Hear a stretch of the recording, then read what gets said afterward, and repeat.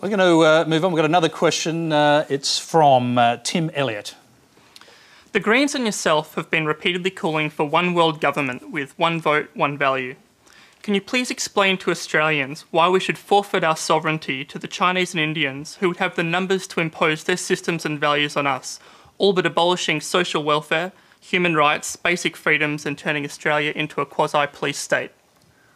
Well, thanks, Tim. I've never called for world government. You've been reading the Murdoch press again. No, I suspect he's probably read your Dear Earthians speech, yes. The thrust of which is that the human race is headed for extinction and the only thing which would save us is a global parliament and a global democracy.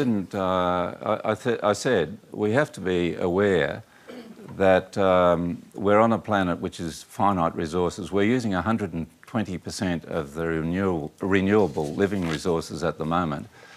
We're headed for 10 billion people by the second half of this century, according to the United Nations. And everybody else on the planet wants to consume as much as we're doing. And for that, you need 2 more planets, which we don't have. It's crunch time. This is a reality. And when it comes to looking at how we work this planet, we're all in it together. And it's much better that you have a house united rather than divided. I'm not the first person who's spoken about this. Socrates said 2,500 years ago, Tony, that I'm not a Grecian, I'm not an Athenian, I'm a citizen of the world. Well, they made him drink poison. You know, this has been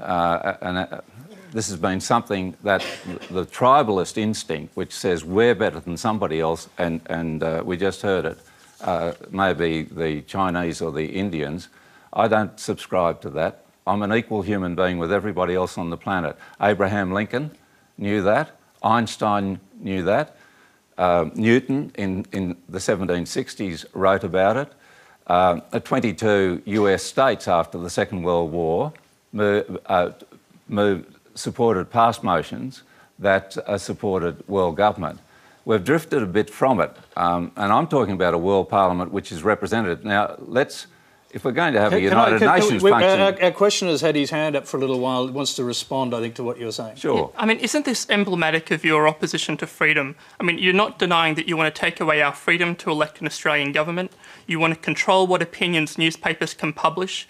Aren't the Greens the new face of totalitarianism hiding in a koala suit? Well, you are now quoting Miranda Devine from the Murdoch. No, I'm not at all. I don't read Miranda Devine. Well, yes, you are. That's the word she uses, and other journalists there.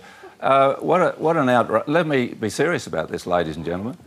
What an outrageous constriction of our ability to discuss the great issues of our age in this nation, that I should say, well, let's look at global democracy and be called a totalitarian. And I think one of the other journalists there said fascist. I love this planet, I love the people on it, and I want to see it continue into the future. I want people like us to be having discussions like this 50, 500, 50,000 years from now. And if we're going to do that, we have to look ahead and say, let's do this. Let's make sure that everything we do is going to be a boon to our grandchildren. If you can't say that, don't do it. But for goodness sake, let's be able to discuss the... Look, there were accolades for John Howard when he supported George Bush to invade Iraq to give them democracy. All I'm saying is let's do it peaceably. We don't have to go to war to have a global compact, at least, on reducing armaments and making our future more secure. Just very briefly, how would a global democracy look? Look much like the United Nations, but elected. Not frightening, is it? It sounds a bit democratic. OK.